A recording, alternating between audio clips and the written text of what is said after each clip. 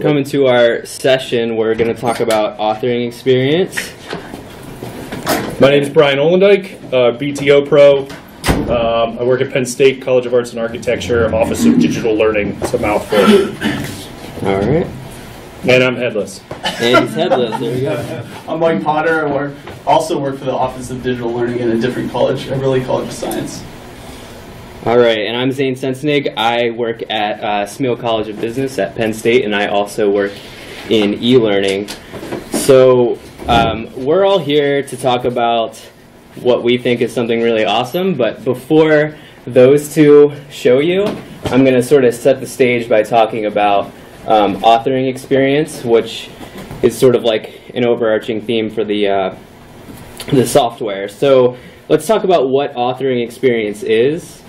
And so for me, at the very basic level, it's empathy for the builders and also empathy for the end users. So another way to put this is, if you're like a front-end person, I would say that authoring experience is like UX for the Drupal admin. So we're looking at moving away from the traditional WYSIWYG block.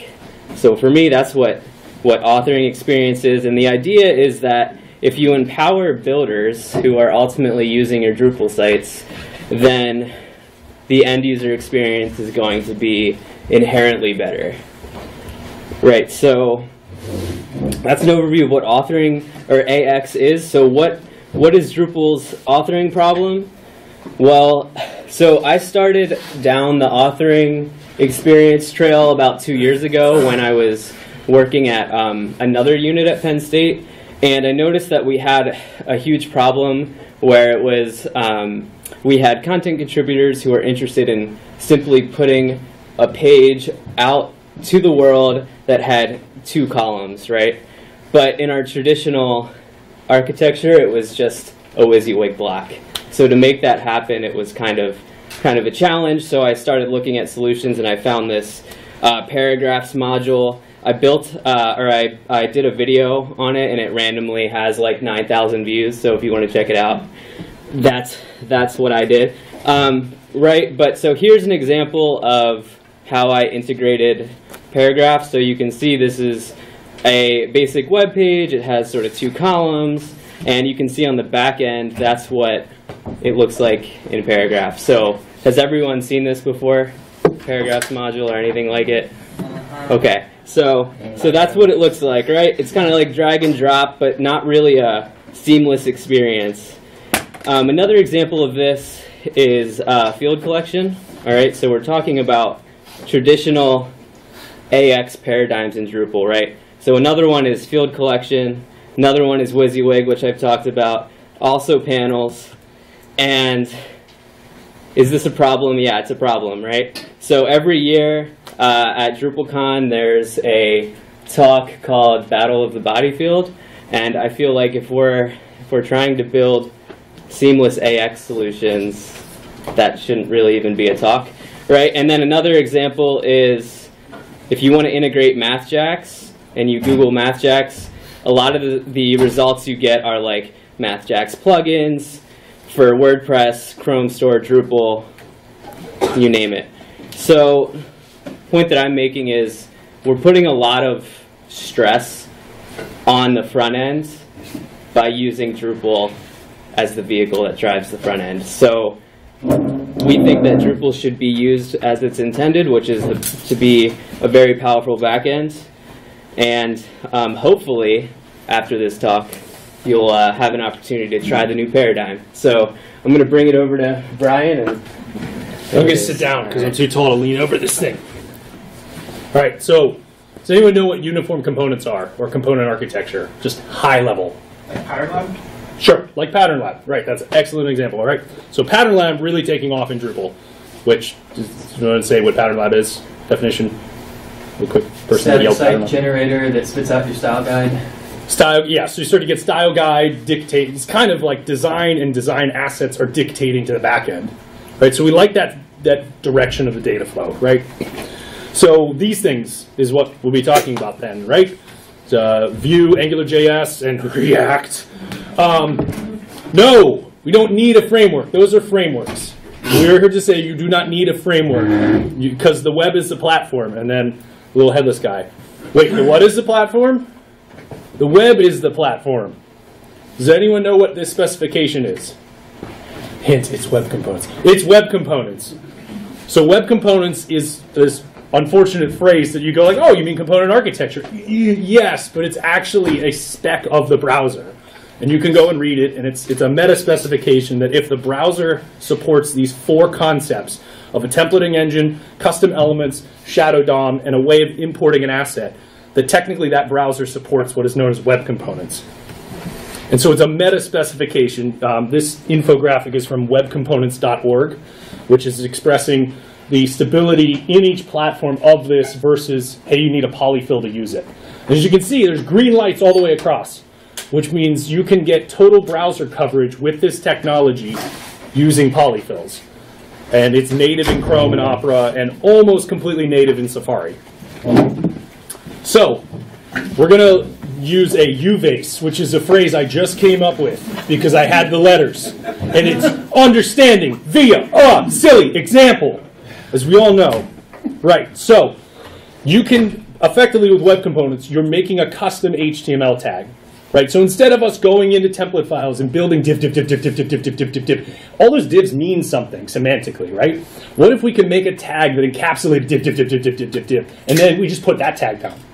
Right, now we have a by reference to a single asset. We can update the whatever that's called. In this case, it's awesome explosion. So I had to make a silly one for the UVace. And so awesome-explosion was, how do I get an explosion on the web page? Explosion obviously is not that hard. I find img src equals whatever. I find a GIF, I put it in the field. That whole process I just described is impossible for any other human being on earth that doesn't understand even how to copy and paste, let alone what a GIF is or what img src tags are. Okay? But I could technically tell someone, oh, I just want an awesome explosion there. Awesome. Get an awesome explosion tag, copy paste. You know, granted, there's still a copy paste barrier. But then that would go, this is what an awesome explosion is. Wouldn't it be great if the web just knew that? So it would look like this. It would be awesome explosion, and it would unpack it, and I have and then wouldn't it be great if I could kind of program that awesome explosion, and I could say, I want you to be tiny, or small, or big, or epic. Right now, that's class structure out the wazoo, and .epic, and .size, -epic, and let's use BAM, and Sass, and all this stuff to basically just get an image to be the right size. Right? What if we could change the color? I'm sure every user on Earth is going to understand that you should just use some opacity and filtering. No, I don't even know frickin' CSS to accomplish what this just did. But if we wanted to make a big, red, awesome explosion, I should be able to write one damn tag and the whole thing just happens. Does anyone think that's possible? No, the answer is yes, of course, because it's right there. So this is our awesome-explosion tag. If you go on webcomponents.org, you can search for awesome, just awesome. I mean, how many awesome things could there possibly be? But there's awesome-explosion, and this will come up. So I'm going to step through what a web component looks like to the developer here real quick. So we've got down the right side, you've got your 5 parts of the spec. And now, so the first thing we're going to do is to see that this is the, I'm not going to point to a stinking image that small, gang, okay? See? So we zoom in, right? So the top of that file is going to have a method of importing a reference to another file. So much like normal HTML, where I put a div and a paragraph and a span, I can do that with custom elements. But I need to teach the browser what the heck the definition of that custom element is. So to do that, the top of each file, I'm going to import by referencing that other file. So this is the import aspect of the spec. That HTML can pull in other HTML assets. The reason there's 2 things here instead of 1 is there's at the moment a bit of a disagreement about, do we import these as HTML or do we pull these in as script type modules, which is JavaScript, which is more popular in like a React worldview, but that's not a big deal. It sounds like it's a big deal. It's actually very minimal. So the next part is template engine. That's that the browser can support this tag that's a native HTML tag called template. And anything in a template tag, your browser goes, oh, no, I got you, that's there. But it doesn't render it. It doesn't process it until that template tag is told to stamp its content. So you can actually take a template tag, put it in the DOM, use JavaScript and say .toContent against that template tag, and it'll take its content and stamp it into the DOM. so that you can do that over and over and over again, so that we get reusability of whatever is inside of that thing. Then there's custom element and shadow DOM. So this is the CSS structure of my tag. I can actually say :host. If the size property is, or attribute is epic, then the image I want you to make size 45. This is, and the shadow DOM aspect is that this is all scoped within the element. I'm not writing global CSS anymore. I'm writing CSS that will only ever influence the thing below it, which is the awesome explosion. The outside world is not coming in and making the awesome explosion, well, now it has a border on it because you used the Drupal module that imported the JavaScript library that pulled in the thing to do the jQuery that occasionally puts it on that ice. You get off of all of that. So, what else does this look like? Well, it looks like normal HTML. In my tag, I'm just writing CSS, and then I'm referencing an IMG tag. And now, this gets into a little bit of weeds of as far as Polymer versus other things. Polymer is a way of producing web components. There's web components is your spec. You'll see this logo pop up a bunch if you start Googling web components. Google just happened to be doing it way before anyone else was, and they made this thing called Polymer to make it. You don't have to use Polymer to make them. We do, though. You know, we'll kind of talk about why. But basically, I can now, in my custom element I've made, I can say whatever they said the image is, put that here. Right, so in this awesome explosion example, people can actually override what the image is to be a different one, theoretically. I can then have event listeners on this to say when someone taps on it, play a sound, and I don't have that in here because it is incredibly annoying, especially with a recording, to have what sounds like a car bomb going off. But then the custom element aspect. So imagine you're actually defining a visual asset API. This is effectively the API of how to talk to the awesome explosion. So we've said the awesome explosion has a state, which is that it's stopped. And then I can use that state value to toggle whether or not the audio is playing. But it's all internally scoped to that element. That JavaScript is not going to influence things outside of my element. Same with if it's stopped or if it's currently playing.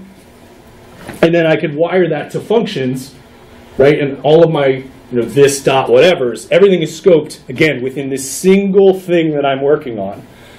And then I can use these in other things, and they're all scoped to the single thing they're working on. So this is almost like containerization on the front end. You've got all these little Lego bricks that you're slowly building up and reusing in everything else over and over and over and over again. So why web components? Because what I just said is ridiculously awesome. If I make a card and I say client A has this baseball card, I can use the client-A-baseball card over and over and over again across other projects. And they're scoped.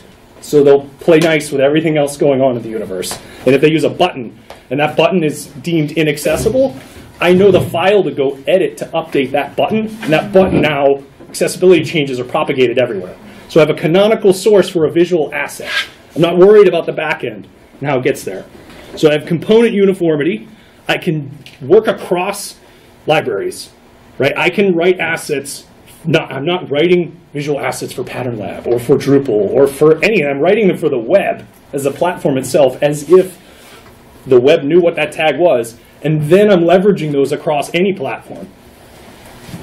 Also, accessibility. There's a lot of accessibility baked into components that already exist. There's also a lot of really good conventions associated with it, but also just tracking and going like, all of our links, we're not going to use A tags. In everything we do, we are going to use a A-link tag. And that A-link tag is going to ensure that it's underlined at all times and it's scoped so no one could ever influence our A, right? That becomes an accessibility consideration. Now you can't make it inaccessible. So this allows us to attack projects across development spaces. And I put WordPress all the way at the end because it's evil and I want it to go away. But I can currently write a visual asset for Drupal 6, Drupal 7, Drupal 8, Graph CMS, and Backdrop simultaneously. Does that sound like it might be interesting or useful? Or even a desktop app, which John told me are going out of style. But this allows us, via Electron, we can now simultaneously build a desktop application and a website using the exact same assets, because this will work anywhere. So what can we build now? And now we're going to go to Potter. Literally, you didn't even take out the Potter stuff here slide. No. This is my stuff here. This is my demo. So Potter's going to perfectly describes it. as he gets on my computer here. So we're going to walk through. So this is how you can display. This is how you can find where your mouse is and use Alfred and pull up displays. And this is how we can mirror what's on here to here. Let's see, it's over here now. It's a problem when you have to switch displays. It is. There you go, buddy. And we apologize, but this is probably easier.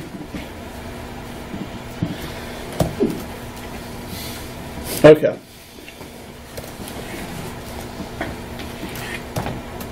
It's also at DrupalCon, right before our presentation, I went, Brian, look at this slide, and I punched my computer, and it fell on the floor, so this half the screen is gone. So that's why you get this. You can actually see it up there. All right, so Pattern Lab. Anyone using Pattern Lab now?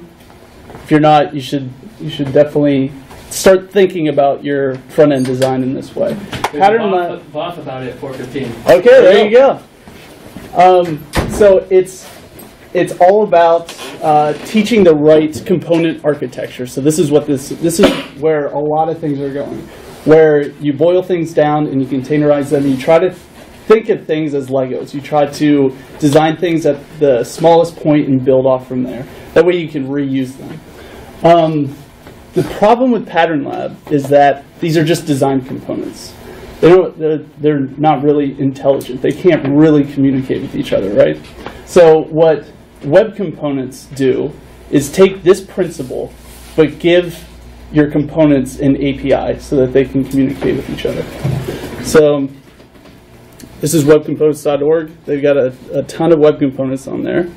And we're going to use that, we're going to leverage that to build a little tutorial site. So this is, if you download Contenta and install it, Contenta is a Drupal 8 REST/GraphQL out of the box. Pretty neat. We just started playing with it. But you can download it and install it, and you have your REST endpoints ready to go. So what we have here is a headless application. Woohoo! See, it's that easy. So if we take a look at how we're actually getting this content, this is my web component. This is VR app root. So if I look at what my front-end application looks like in index.html, it's one tag. That's it. And I will try to, if you can't see it, just give me a shout and I'll try to fix it.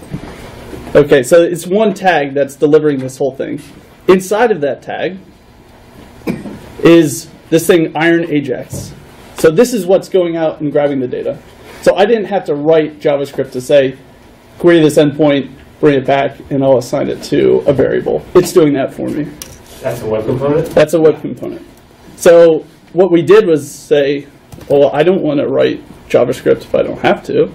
So I'm going to type in Iron Ajax. Here we go. Here's the tag. Here is an example of how you use it. Here are all the properties you have access to. Here are all the methods that are on there. Here are the events that are happening in there that you can tap into. So just for going and making a call, look at this documentation here. So this is one little Lego brick inside of this application that you can reuse. So I pointed it to my back end here, and I said, whatever, go get everything at this URL and assign it to this response. And I'm just looping over that response and printing this nice list. Which I mentioned data binding.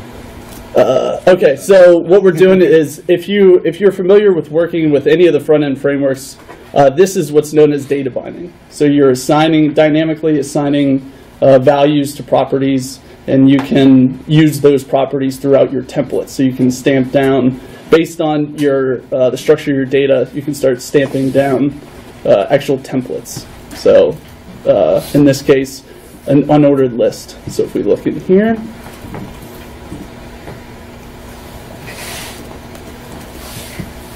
this is actually what it's stamping down here.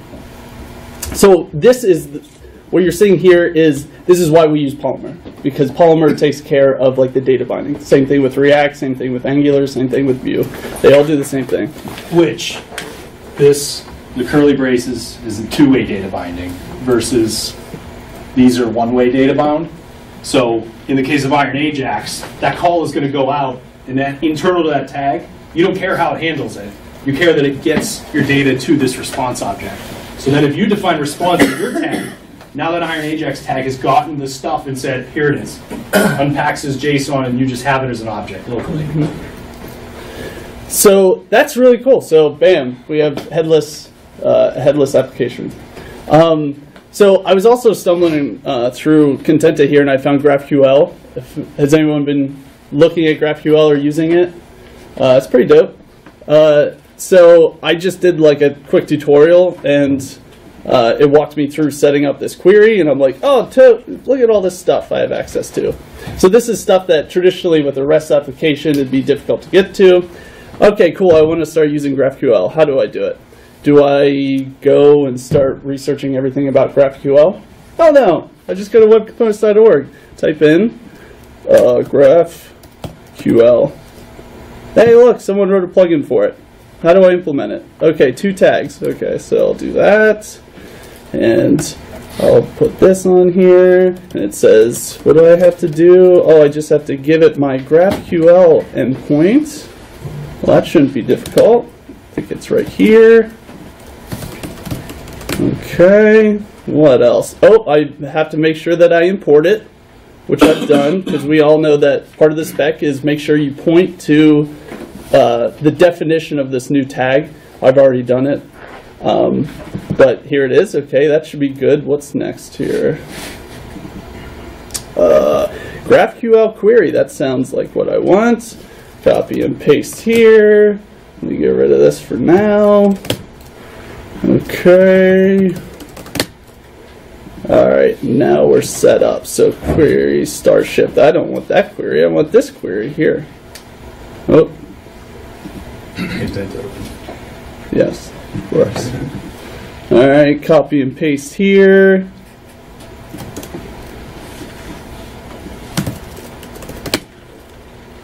All right. Now let's see if that worked. Think that worked? Why not select demo? Yeah, of course. Oh, okay. So let's see the console. There's no errors, but this doesn't look good. This is just printing what I put in there. I don't think that's supposed to do it. Oh, do you know why? It's a live demo. Because no, This is intentional screw up. This is all part of the script. The browser has no idea what that tag is. I never told it what a GraphQL-query was.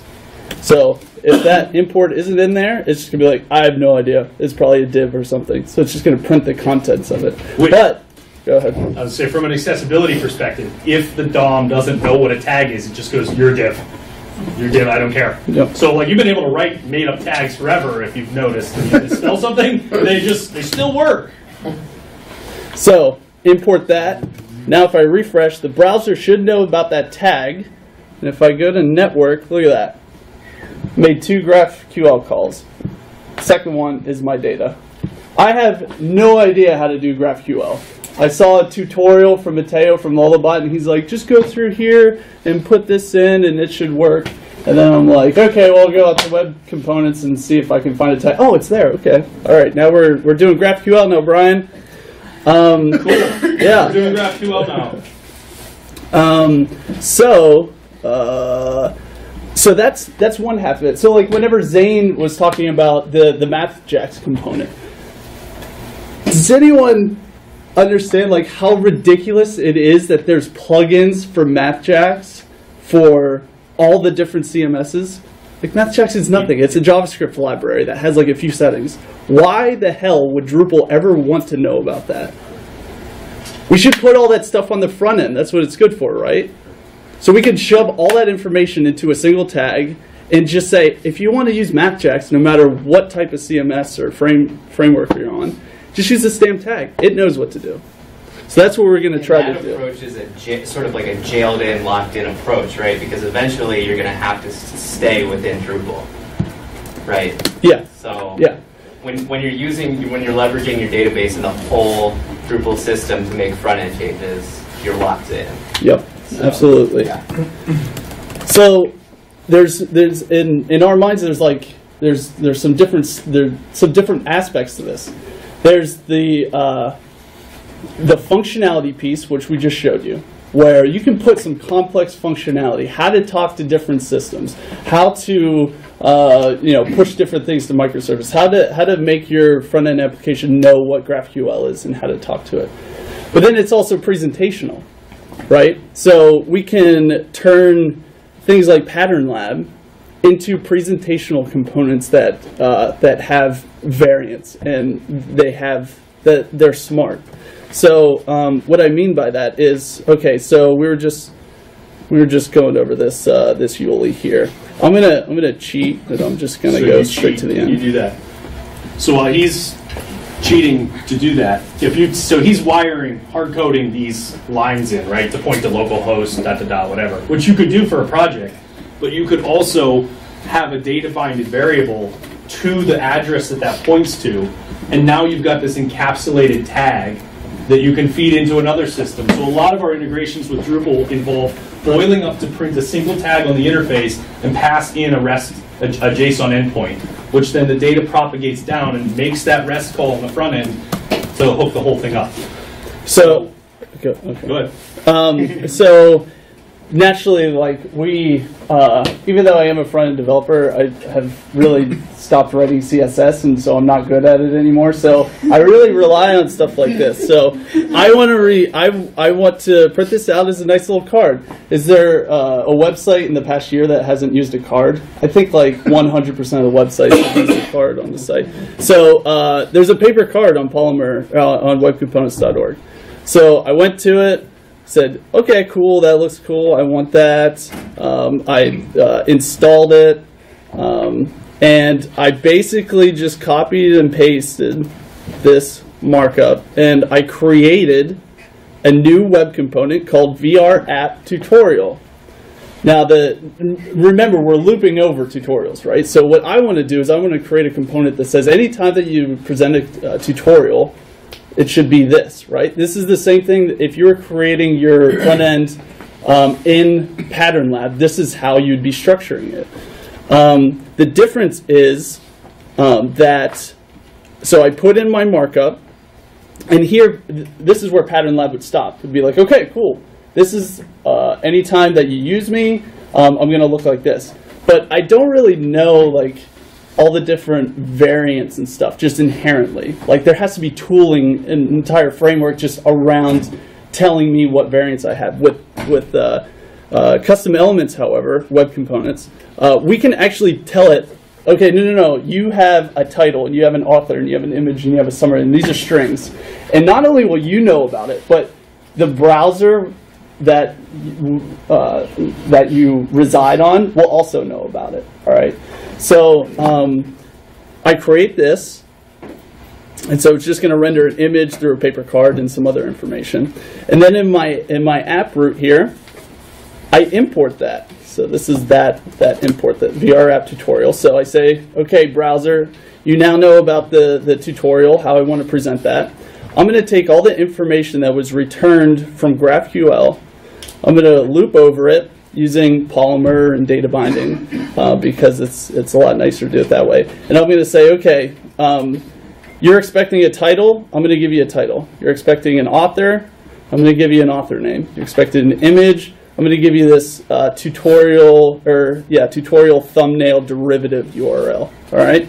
So you should have all the information that you need to present yourself. Right. And you got those from the GraphQL response that came back. You could go in and look at what those were called. Yep. So if you look in your HTTP your response here, it has all the entities here. So this was just a post request. And you can preview the data that came back. And in here, you'll have your list of nodes, and then your information. The power with GraphQL is you can actually drill into entities, right, or into references, where REST, right, you can, but it's a little bit more complicated. So now, if we refresh, it should render each one of these results through that new component that we made, right? So voila. And we got an awesome explosion. And an awesome explosion.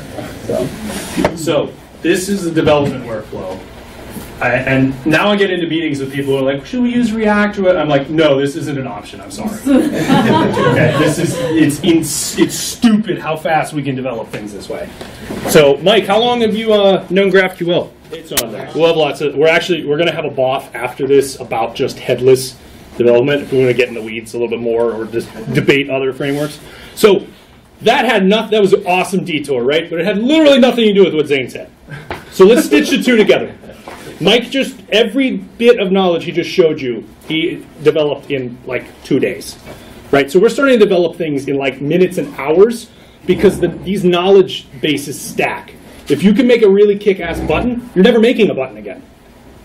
Anyway, right? If you make the button the right way, I don't need a button. If I make a card the right way, I don't need a card. And so we're just able to keep repurposing from each other. There's 1,400 elements on webcomponents.org, and a heck of a lot of them are really extensible and easy to pick up and actually do something relevant with. So when did we first deploy some web components into production, Potter?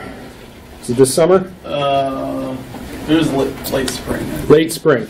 So late spring, we started to move some in. And so this starts to get into how do we migrate, right? Because I love everybody in Drupal 8 land, but there's 1 million people in Drupal 7, literally, and they're not moving, a lot of them, because it's really expensive to move. And it's because you have to learn Twig, and you have to learn this, and this part of the tooling, and this changes. And instead of blowing those people off and being like, just pay a lot of money, this is the pathway towards that. If you start deconstructing your Drupal sites in place, 6, 7, whatever, other systems, you're unlocking gateways. Right, so when I don't have the neutrally function that puts a tooltip on everything .js in Drupal 6 module that I need to import that for no reason, and it's instead embedded in my front-end assets, that's an upgrade path that's unlocked. And so we've already disabled 20 to 40 Drupal modules in our 7 stacks since moving to this approach. I deleted 100,000 lines of front-end code in the migration to this. Just because I deleted Sass. We don't need Sass anymore, okay? Not that you can't use it, but the assets, the elements themselves are already scoped. What were you using Sass and BEM and all these techniques for? It was to fudge your way around scoping a class name to be 100 miles long so it would target that one card in that one time. You don't have to do that anymore. So what about authoring experience? Because this is what we're actually after. So here's your link, John, that I've been withholding. If you go to HAXTHEWEB.org, you can play with this now. You're not going to crash any server unless you take down GitHub. This is a fully decoupled authoring solution that is running in the browser. It's not talking to anything other than a JSON file, basically. But we are trying to get all of the authoring out of Drupal. So if you imagine, if we use this technology concept of being able to build these elements up and up and up and up, and we used it to destroy CK Editor. Woohoo! Because every solution that Zane mentioned was always predicated on CK Editor. That is the root of all evil. Every talk that man has done with me since the beginning of time has been about the battle for the body field, and this is where absolute chaos is, and oh, we'll use the token module, and the token module will talk to this bunch. None of the problems should be solved there. They are all awesome solutions. But they're under a faulty premise of, well, and then they'll use a WYSIWYG. Yeah, and then they'll just dump it in a WYSIWYG. Yeah, then they'll just copy and paste. Like, you've seeded that ground. You're losing already because they have to use the WYSIWYG. That is the real problem. So what is HAX? HAX is short for Headless Authoring Experience with the head on. So some concepts in HAX other than Legos. So there's gizmos. We refer to gizmos as the visual asset that a content contributor is going to put on the page. The thing they're going to click, the area on the interface they're going to go to and say, that's the thing I want. We need a selection interface for that. And we can't just use the word web component because we're going to have too many people talking about things as web components. I just need a web component that does. Okay, do you? I don't know what you're referring to. So we needed a different word. But effectively, a gizmo is just a web component that fires this one function up. And so what that looks like is we take any visual asset and we add on this part. to it in its attached life cycle. So when it attaches to the DOM, we say, oh, well, you're not just video-player. I'm a video player. And if you are to present me, I should be the color red, and you should use an icon that looks like I'm a video. Then we have handlers to say, well, I'm able to handle videos. And if you have a source, that maps to my source property. If you have a title, map that to my caption. If you have a color, map that to my primary color. And so we're teaching some other spec, which we'll get to in a second, how to talk to this web component via this little JSON. Then we have form fields. And so one of the biggest problems with if we are going to get decoupled completely is, crap, Drupal is really stinking good at forms. Form array hell is one thing, but it's still incredible compared to any other system you're going to go to. The amount of flexibility, how easy it is to add stuff to it, the auto-validation. How do we get out of that? So we have our own little schema here that we then map to something called JSON schema. If you haven't seen JSON schema, I highly recommend checking it out. It's basically the way to translate JSON into, like, conveying meaning of, like, well, what is that field to do that input? I feel like there's a web component for that. So if you search for something called JSON schema on webcomponents.org, I think it saved us 4 months of development by itself. You pass in JSON schema, so you would say, this is a title, and it is a string. And then it binds to another value. Here's the form field for that. And it binds to another value. Here's the values being typed in for that. So if you pass in JSON schema, you will get your authenticated, or sorry, your validated form with all the inputs, and you can leverage other web components to produce the output of those even. So we can have a single tag that builds our forms on the front end. If we can get Drupal or other systems to deliver JSON schema, which is an actual standard, and we already all talk in JSON, and we output things in JSON pretty much anyway. So another concept, App Store. So HAX is seeking to pull in the universe to itself and then run it through visual components and put it on the screen. So the HAX App Store, if you're playing with it there, and you're reading the site, you can click the power button, and then there's a thing that says rich content, and then you can hit find something. These apps in the App Store are that the world is a content bucket. And so if you want to search YouTube, why are we sending people to YouTube? Why are we doing Drupal integrations with YouTube? Why are we doing entity video field XYZ to YouTube? It's freaking YouTube. It's a single link. Because we were under the assumption that we had to boil that universe back to get it to a token to put it into a WYSIWYG field. And if we can collapse that paradigm, we can just reach out and talk to YouTube. Right? I have a link. I talk to YouTube. I can query YouTube in the front end, much like he did GraphQL. I can do directly to YouTube's API from the front end, pass it into a list of selectable cards, which I already had a visual asset for, so I didn't develop. Click, bubble up an event, and go, hey, what gizmos do we have that can present a video from YouTube? And so if we can do that, the app's saying, hey, I have videos, and that video is YouTube link ID, blah, blah, blah. It doesn't matter if it's YouTube. So authoring new integration points for this is like 3 minutes, 5 minutes. Do you have an API? Do you know what the structure of it is? Can you authenticate to it? Yes? Cool. It's an app now. So we just have a JSON object that's expressing what this is, how to browse it, what a preview should look like, what it supplies, whether it's a video or image, and then what that supplies from there to a visual asset. And so that looks like a YouTube integration. Literally looks like a blob of JSON that says, hey, I'm YouTube, and I should be read, and you should visualize me this way, and here's the API endpoint. And to browse me, you're going to do a GET request, again, /search, and then the search term is going to be Q. And so this search aspect right here, that Q is going to update the URL to put the Q equals whatever. This is JSON schema. So these 3 lines will generate a form. So I can add whatever fields I want to the front end by just modifying this little section. So the data piece is then the additional parts of the URL, and then, hey, when you get results back, if someone's previewing it, this is where the title is. This is where the description is. This is where an image is.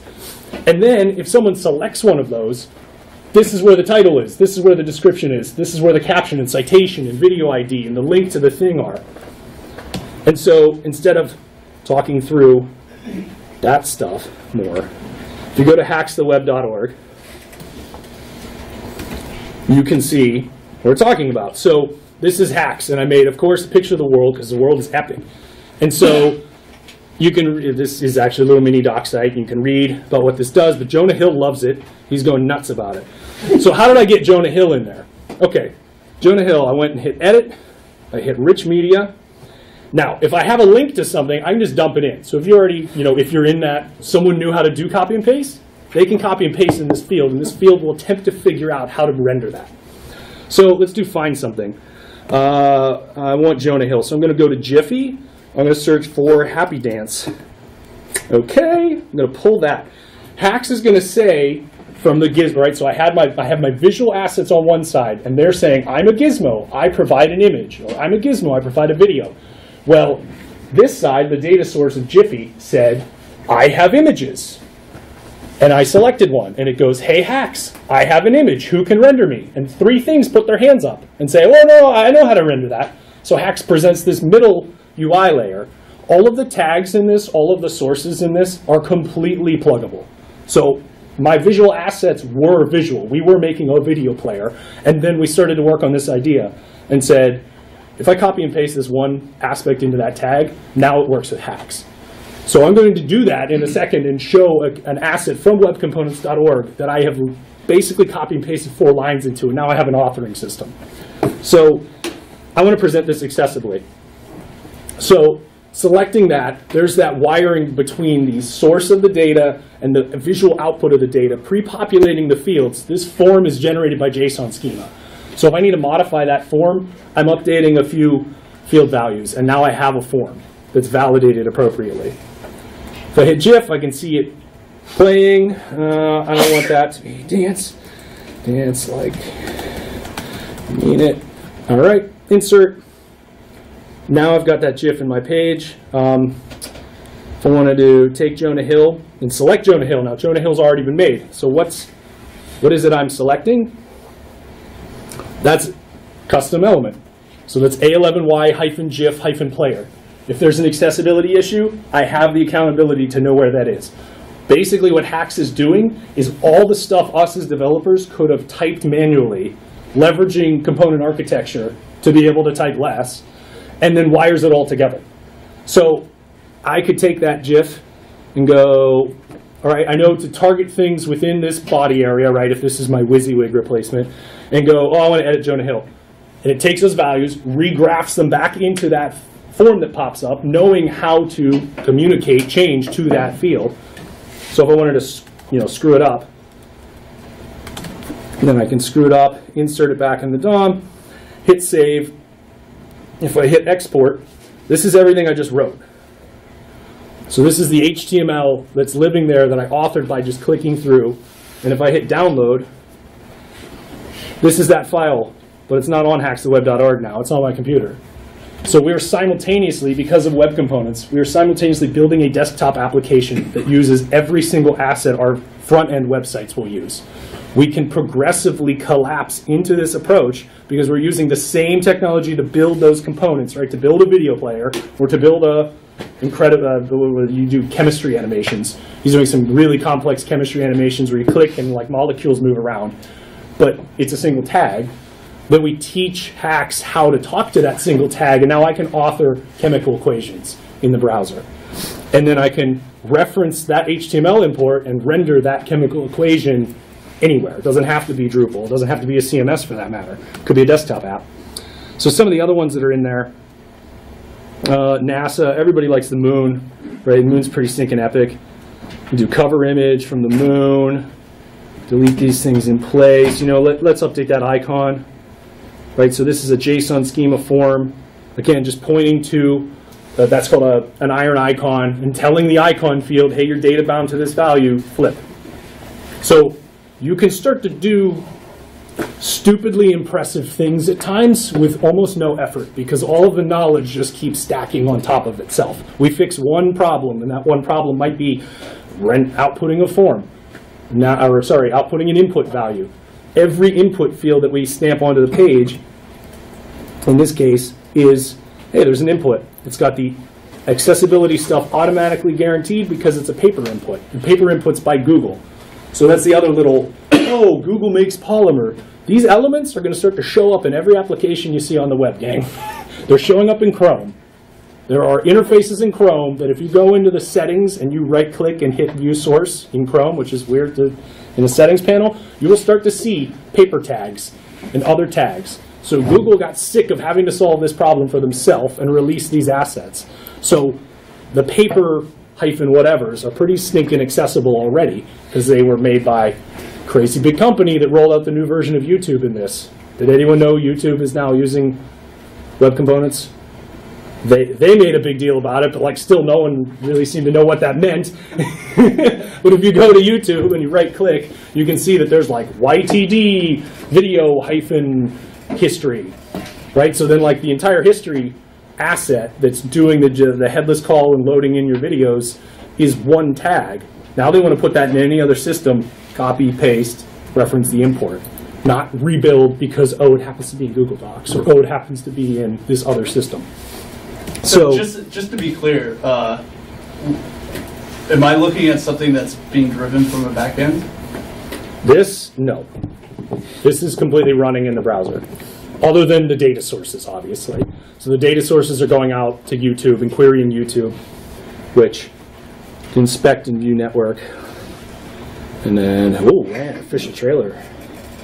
Let's pick a different video instead. Maybe they need to actually search, that would help. Zoom, there we go. So there's the response going out the door, and then our app store spec, if you will, has hit this and been like, well, if you're talking to YouTube, this is how you remap. We're basically taking those APIs and then repointing them into what will make this preview card. So we can point anything and route it into this preview card data. If it was like Unsplash, which is a different search engine, or Sketchfab, maybe I want a monster. All right, so we'll put a monster in. So now I'm embedding a 3D monster in here. There's also some examples on the page of like a duck, which, yeah, you can edit text. That immediately becomes a question. So like if I want to duplicate these paragraphs of text, I can do that. Or if I wanted to take this paragraph, this code view, and make it normal text or what have you, you can still do those type of WYSIWYG things. But if I just want to make something, right, maybe I don't have a source for it, I just have the file, take a 3D player element, I'm going to paste in like duck. All right, 1, 2, there we go. So this is an AR in the browser. Granted, I didn't make the 3D duck there, right?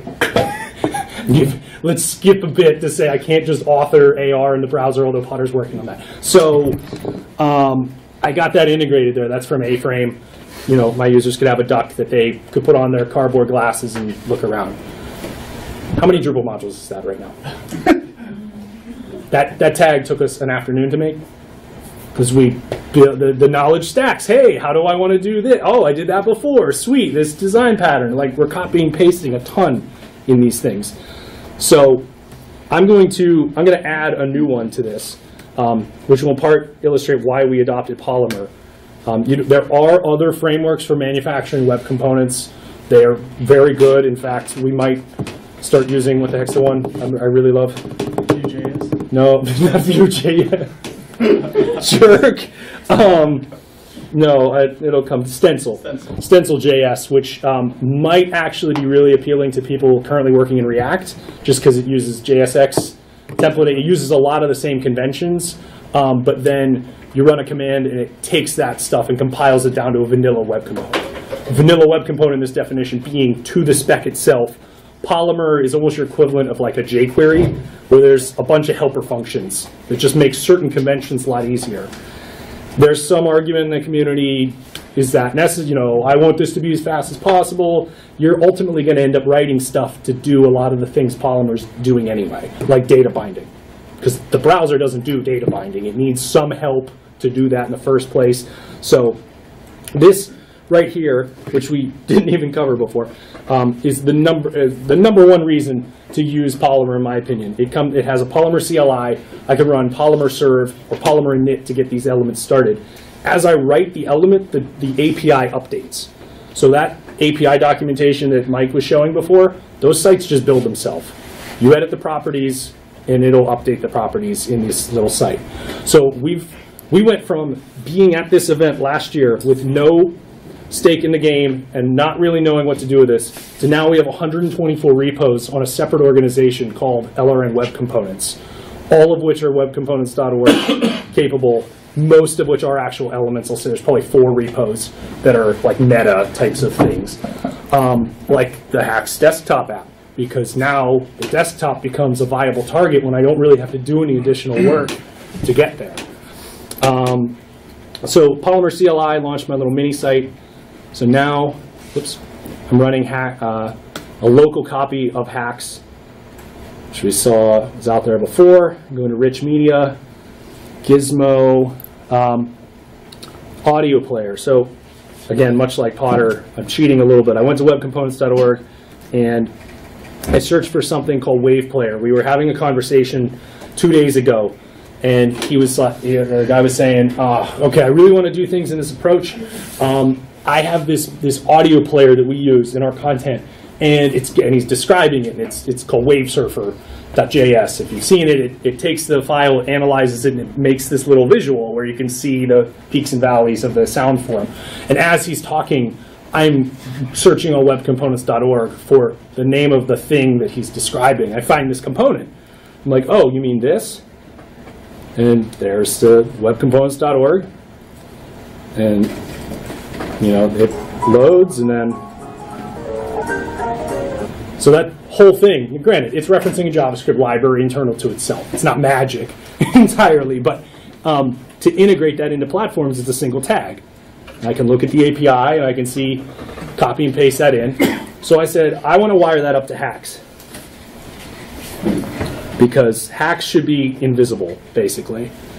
So, much like Mike was saying before,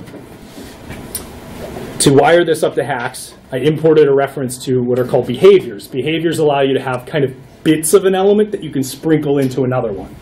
And so we have a behavior to make things work with HAX, which basically just provides common functions that you can call and stuff.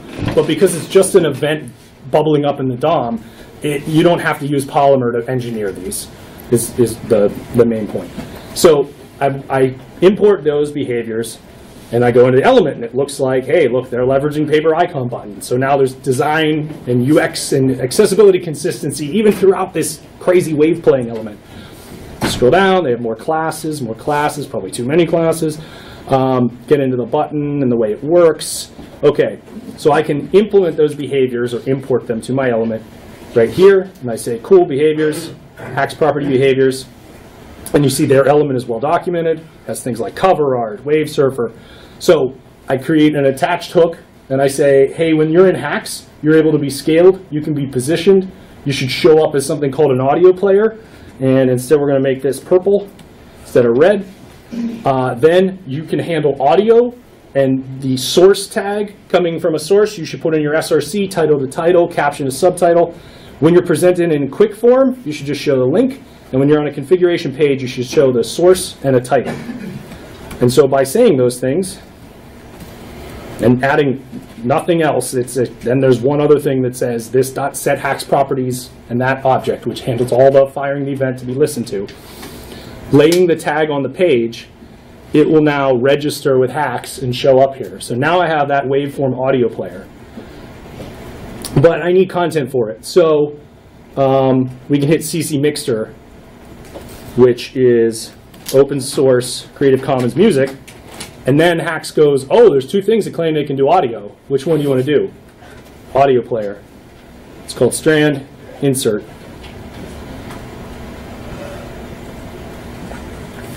And now it's there.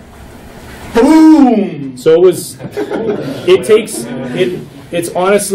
takes longer to have the meetings about what things should be named than to develop this way once you start down the path. Because just to clarify, so you showed all the code there to integrate a web component into HAX so that you can use it generically everywhere all the time.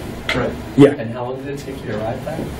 To write which? That configuration file, like to integrate the web component into HAX. I copy and paste it from other ones I made, so like 2 minutes.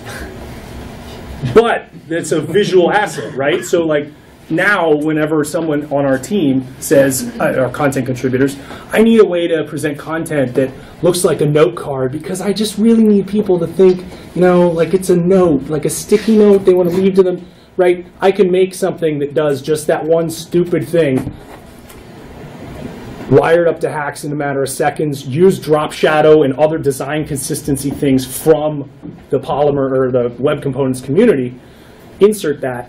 However, I can build that entire thing in a vacuum. So I build that out as a standalone asset. We have all of our assets side by side with one another, which that one's called LRN Design Block Quote.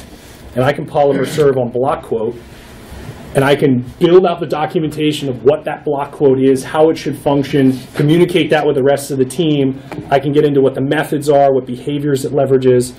I can go over and see the demo, which I don't have the assets pulled in for. You have to run Bower install, and I want to do that on the Wi-Fi. But so I can have all these mini documentation sites, build out that visual asset completely independent of HAX, get their approval, put it into a few front ends because it's just an import, and hard-coded into a template file. That's the other part of this. We're in part of this stage collapse of Drupal 7, we're rewriting all of our template file output because we're on D7 for a lot of it, right? Our TPLs used to be div, div, div, div, div, garbage, garbage, garbage, CSS. Now it's like paper hyphen card, put the PHP into these fields. Sam, Mortensen is working on a twig binding to web component type of a thing, so that you could just do that auto wiring. There's modules for Drupal, right? It's not entirely screw Drupal. So there's a HAX module for D7 and D6. It needs ported. What these integrations are doing is basically just creating an edit tab and then loading that on and sticking the node's body field into one of these. There's also the Web Components module, which has stable 6 and 7 releases and some development work in 8. And what that's doing is a whole ton of other stuff that we didn't even bother to talk about today, which is we will read off the assets, your web component assets, and automatically generate entities off of that. And then those, entities and display modes. And so your node, you can start to fire through one of these web components by using the field UI to map it up, or to use display suite, and then output it through views. So then you go to views and you say, hey, output is this display mode. And that display mode is actually a web component. So all Drupal's doing is ripping the fields into those little properties in a single tag in a single TPL file and spitting it into the DOM. DOM unpacks and it knows everything else. So that was our first foray into the web components. That's actually what we worked on here last year, was like, hey, we need a progressive collapse strategy. And that started to become it, is we don't have views TPL files. We can still use views in the interim, but I'd much rather have some awesome jQuery or some JSON or GraphQL or anything else.